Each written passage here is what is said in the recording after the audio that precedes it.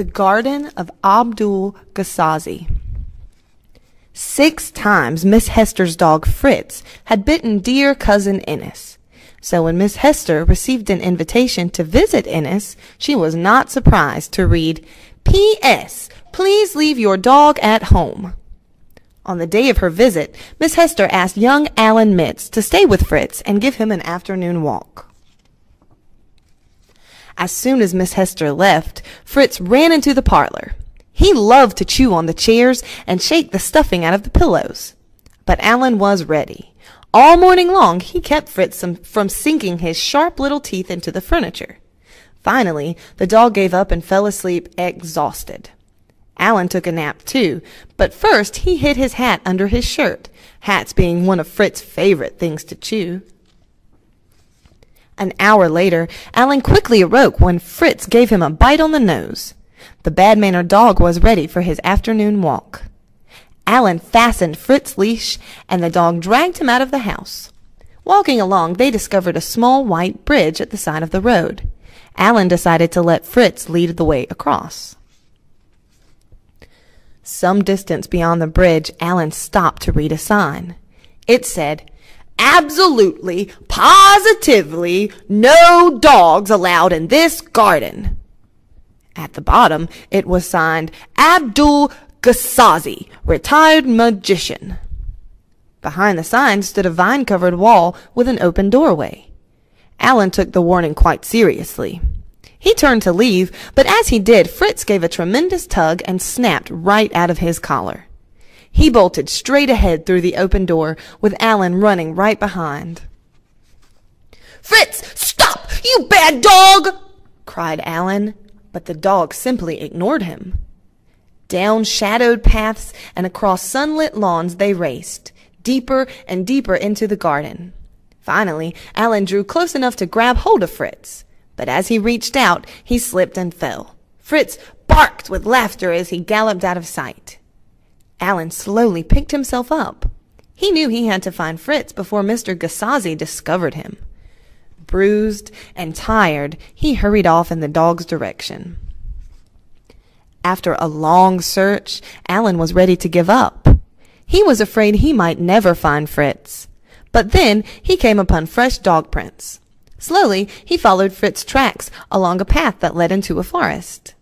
The dirt path ended and a brick wall began. There were no more tracks to follow, but Alan was certain that Fritz must be just ahead. Alan started running. In front of him, he could see a clearing in the forest. As he came dashing out of the woods, he stopped as quickly as if he had run up against a wall. For there, in front of him, stood a truly awesome sight. It was the house of Gasazi. Alan nervously climbed the great stairs, convinced Fritz had come this way and had been captured. The boy's heart was pounding when he arrived at the huge door. He took a deep breath and reached for the bell, but before he touched the door, it swung open.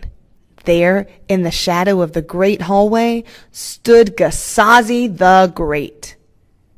"Greetings! Do come in!" was all that he said. Alan followed Gasazi into a large room. When the magician turned around, Alan quickly apologized for letting Fritz into the garden. He politely asked that if Mr. Gasazi had Fritz, would he please give him back? The magician listened carefully and then, smiling, said, "Certainly you may have your little dog, Fritzy. Follow me." With those words, he went to the door and let Alan back outside. They were walking across the lawn when suddenly Gasazi stopped by a gathering of ducks. He began to speak in a voice that was more like a growl. "I detest dogs. They dig up my flowers. They chew on my trees. Do you know what I do to dogs I find in my garden?" "What?" whispered Alan, almost afraid to hear the answer. "I turn them into ducks!" bellowed Gasazi. In horror, Alan looked at the birds in front of him. When one duck came forward, Gasazi said, "There's your Fritz." Alan begged the magician to change Fritz back. "Impossible," he answered. "Only time can do that. This spell may last years, or perhaps just a day. Now take your dear bird and please don't come again." When Alan took the bird in his arms, it tried to give him a bite. "Good old boy," said Alan sadly as he patted the bird on the head. "You really haven't changed so much." With tears in his eyes, he started for home. Behind him, Alan could hear Gasazi laughing. As he approached the stairway, a gust of wind took Alan's hat sailing right off his head. Running along with one arm reaching for the hat, Alan lost his hold on Fritz. The duck flew out ahead and grabbed the hat in midair. But instead of landing, he just kept on flying higher and higher until he disappeared in the afternoon clouds.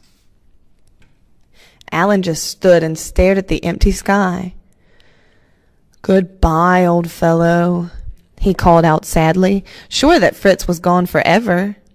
At least he had something to chew on. Slowly, one step after another, Alan found his way back to the garden gate and over the bridge. It was sunset by the time he reached Miss Hester's. Lights were on, and he knew she must be home. With a heavy heart, he approached the door, wondering how Mrs. Hester would take the news. When Miss Hester came to the door, Alan blurted out his incredible story. He could barely hold back the tears. Then, racing out of the kitchen, dog food on his nose, came Fritz. Alan couldn't believe his eyes. "I'm afraid Mr. Gasazi played a trick on you," said Miss Hester, trying to hide a smile. "Fritz was in the front yard when I returned. He must have found his own way home while you were with Mr. Gasazi. You see, Alan, no one can really turn dogs into ducks. That old magician just made you think that duck was Fritz." Alan felt very silly. He promised himself he'd never be fooled like that again. He was too old to believe in magic. Miss Hester watched from the porch as Alan waved goodbye and hurried down the road to go home. Then she called out to Fritz, who was playfully running around the yard. He came trotting up the front steps with something in his mouth, and he dropped it at Miss Hester's feet. "Why, you bad dog," she said, "what are you doing with Alan's hat?"